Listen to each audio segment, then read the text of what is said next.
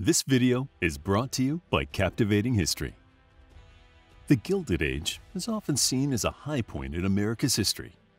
Characterized by the rise of the industrialized economy after the Civil War, it was a time when American business took off on a grand scale, making several notable business people extremely wealthy. However, although the Gilded Age is remembered as a time of great affluence, it was also a time of great inequality and corruption.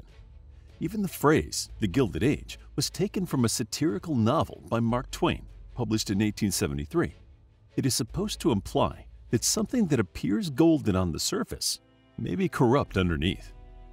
Shortly after the end of the American Civil War in 1865, the U.S. underwent an enormous burst of economic activity brought about by a wave of industrialization during the renewed peace.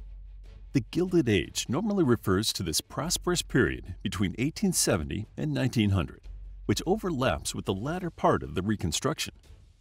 While the Civil War had some devastating effects on the U.S., it also inaugurated important changes, including the spread of the telegraph and a major expansion of the railways. Within a few years of the end of the war, America also began to experience a period of major economic growth. While the industrial period had begun in Great Britain in the 18th century, America experienced its most intense period of industrial development during the late 19th century.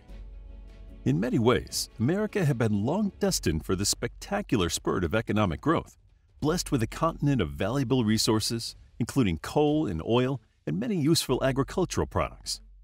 In fact, after the war, many European investors saw the U.S. as a good bet for business, and soon a wave of money poured in from abroad. As well as attracting investors, America also went through one of its biggest ever waves of migration, which more than doubled the U.S. population. Up to this point, most Americans had roots in England, Scotland, and Wales, but the late 19th century saw many more immigrants arrive from the rest of the world, producing a much more diverse nation. As more visitors arrived and more industries expanded, the U.S. became much more urban, and many more towns and cities sprawled across the nation. This was the era of the world's first skyscrapers, when skylines began to climb higher and higher. In particular, the East Coast blossomed due to its many trading ports, and the Great Lakes region became the beating heart of the industrial boom. Chicago was one of the great cities of the age, becoming both a major railroad hub and a truly international city that attracted visitors worldwide. Cities grew off the back of new industries, and the Gilded Age is often remembered for some of its most important businessmen, many of whom became extremely wealthy at this time. The late 19th century was the age of capital, a time when private corporations rose to prominence, as wealthy men invested in large-scale industries and reaped great dividends. The American colonies themselves had been partially founded by private enterprises who raised capital from their investors, giving the U.S. a strong capitalist instinct quite early in its history. The American government continued to push a pro-business stance in the 19th century, allowing private companies to develop the major infrastructure projects the nation needed. The Gilded Age presidents were often said to be remarkably unmemorable, as they, by and large, took a hands-off approach to governance. As industrialization produced many more opportunities for these kinds of private businesses, America ballooned into the world's foremost capitalist power. The downside of this economic boom was that the few people who had enough money to invest in large-scale business enterprises tended to buy up most of their competition. Soon, multiple large monopolies had formed, undermining the spirit of healthy competition. The most well-remembered and notorious of these large monopolies were the Rockefeller oil monopoly, the Vanderbilt railroad monopoly, and the Carnegie steel monopoly. Carnegie Steel later became the J.P. Morgan steel monopoly, after the well-known banker, which bought Carnegie out for $480 million. J.P. Morgan, in particular, was also one of the Gilded Age's most famous moneymen, one of the wealthy bankers who made New York exceedingly rich by investing in businesses across the U.S. While these grand businessmen are often still remembered as great American heroes or captains of industry, others describe these business moguls in less flattering terms, dubbing them the robber barons of the Gilded Age. While some of these tycoons, such as Andrew Carnegie, spent millions on philanthropic projects, most robber barons were infamously ruthless and corrupt. For example, the Wall Street and railroad mogul James Fisk was famously involved in several shady practices, from extortion to bribery to risky market manipulation. Although by 1890, the Sherman Antitrust Act was passed in an attempt to make the dangerous monopolies these men accrued illegal, the act would have little effect on the monopolies that already existed. It wasn't until the election of Teddy Roosevelt at the end of the Gilded Age in 1901 that at least some of the robber barons' power was broken. Among the most famous of the great tycoons was Cornelius Vanderbilt, a man widely disliked in his lifetime for his cunning business practices. Vanderbilt is important because he was one of the major figures behind the enormous expansion of the railroads in the U.S. The Gilded Age was the golden age of the railway, as trains remained the fastest way to move goods across large areas. In the U.S., the Transcontinental Railroad was revolutionary, as it linked the Atlantic to the Pacific for the first time. When Vanderbilt entered the railroad industry, he was already very wealthy, but he sold his previous businesses to buy up as much rail track as he could. The railroads were particularly vulnerable to being taken over by monopolies because there was a very limited amount of train tracks in any given region. Soon, Vanderbilt could charge his customers extortionate rates, confident that they had no choice but to use his businesses to transport their goods. In response to the eye-watering high fees charged by many railway companies, a collective of farmers known as the Grainger movement campaigned for fairer prices.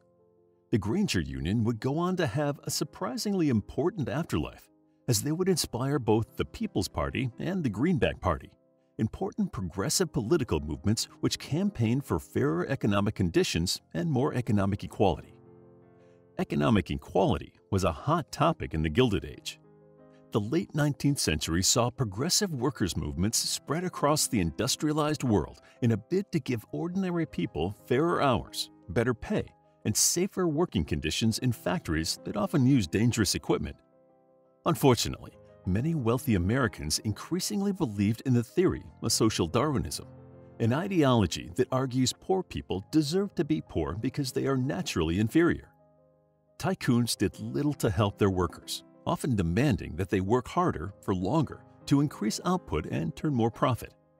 In response to worsening conditions, many American workers unionized, and the American Federation of Labor that organized these unions was founded in 1886.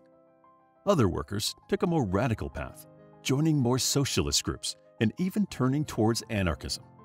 The U.S. government did little to help the situation, repeatedly halting legislation meant to improve working conditions. Tensions between workers and bosses led to several major disasters in the Gilded Age. In 1886, the Haymarket riot in Chicago led to a series of deaths when workers' peaceful protest turned violent. An unidentified assailant threw a stick of dynamite into the crowd during the gathering in an attempt to hit a police officer. Shooting broke out, resulting in the deaths of many police officers and civilians. A few years later, a similar incident occurred in Pittsburgh in 1892. The so-called Homestead Strike saw a clash between a crowd of Carnegie steelworkers and a group of private militiamen from the Pinkerton Agency, who had been hired to police the crowds. During the violence, Henry Frick, a hated industrialist who violently opposed the unions, was almost assassinated by a disgruntled anarchist. Economic inequality was not the only major social issue of the Gilded Age. It was also a terrible time for race relations. The Native Americans suffered greatly during this period. During the Dakota Gold Rush in 1876, a war broke out between the U.S. government and the Sioux Nation, resulting in the biggest campaign against the Native Americans in U.S. history. 10 years later, in 1886, the last major Native American resistance force, led by Geronimo of the Apache, was finally defeated.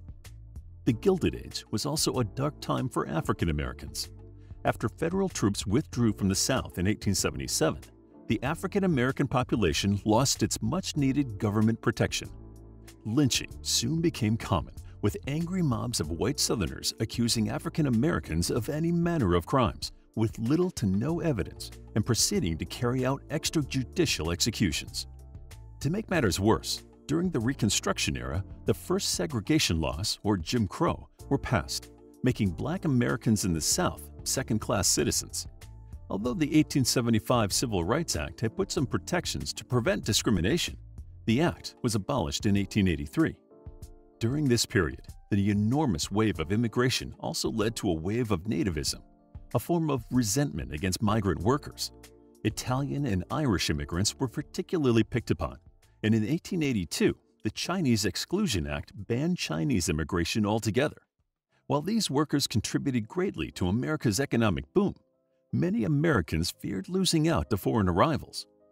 Many immigrants in this era inevitably turned towards a growing and corrupt political phenomenon, the political machine. These corrupt organizations were typically found in major cities and bought votes in exchange for favors. The most famous of these political machines was Tammany Hall in New York City, founded in 1786. It would become notorious for corruption by the late 19th century. Political machines thrived during the Gilded Age because they provided opportunities for poorer people and vulnerable migrants. Local politicians would find jobs for newcomers in their wards in exchange for their votes. Political machine bosses often helped immigrants gain their citizenship papers faster, and the jobs they created often provided better living conditions for the people living in their area. Come election day, these faithful patrons would vote, sometimes multiple times, for their valued protectors, securing them political power for years at a time. Although corruption, poor working conditions, and rampant prejudice were all rife during the Gilded Age, it is also a time of great opportunity. Ultimately, the problems of the Gilded Age would lead to another great era in American history, the age of progressive politics, in which reforms rolled back the worst excesses of this grand age of wealth and expansion. To learn more about the Gilded Age, check out our book, The Gilded Age, a captivating guide to an era in American history that overlaps the Reconstruction era and coincides with parts of the Victorian era in Britain, along with the Belle Epoque in France. It's available as an ebook, paperback, and audiobook. Also, grab your free Mythology Bundle ebook while still available. All links are in the description. If you enjoyed the video, please hit the like button and subscribe for more videos like this.